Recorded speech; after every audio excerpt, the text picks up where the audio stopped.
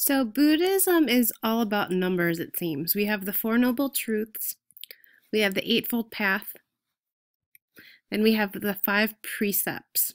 So the five precepts are very similar to the Eightfold Path, and it's really along the lines of don't take the life of anything living. So most Buddhists would be vegetarians. Do not take anything not freely given. That means don't steal. Abstain from overindulgence, so too much of a good thing. Too much eating, too much playing video games, if they had those back then. Refrain from untrue speech, that means don't tell lies. And avoid intoxication, which would be most likely drug and alcohol use, because drugs and alcohol mean that you are not in your clear mind and you can't make good decisions. I think as we see here that these are very, like I said before, very broad ideas. Buddhism also has the idea of karma. What goes around comes around. If we do a wholesome action, eventually we will get a wholesome fruit. And if we do an unwholesome action, eventually we will get an unwholesome, painful result. So in modern language, if you do good, expect good back. If you do bad, expect that it is going to come back to haunt you. There are two different sections of Buddhism, the Theravada and Zen Buddhism. And as you can see, they're located in different parts of Asia. And this guy, he's an important figure in Buddhism, okay? He is the Dalai Lama. Now, the Dalai Lama is not a name that is unique to him. He's actually the 14th Dalai Lama. His name is Tenzin Gyatso. And one of the sects of Buddhism believes that the Buddha has been reincarnated.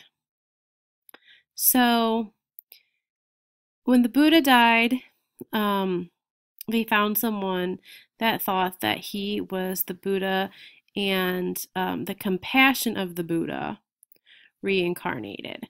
So I guess that the thought is, well, Siddhartha Gautama, if he was the Buddha, he would have reached enlightenment, which means that he would have got nirvana, which means that he would not have to have been reincarnated. But the idea is that his compassion has lived on through other people, and they are able to spread that compassion and that kindness to the living.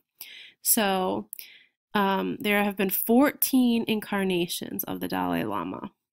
And this guy right here, he's I believe in his 70s now. So he's the Dalai Lama, the 14th Dalai Lama. And when he dies, the monks will go try to find a new child that they think that he has reincarnated into. The Dalai Lama is, again, it's a title, so think of it like queen, king, priest. So he wasn't born and named that.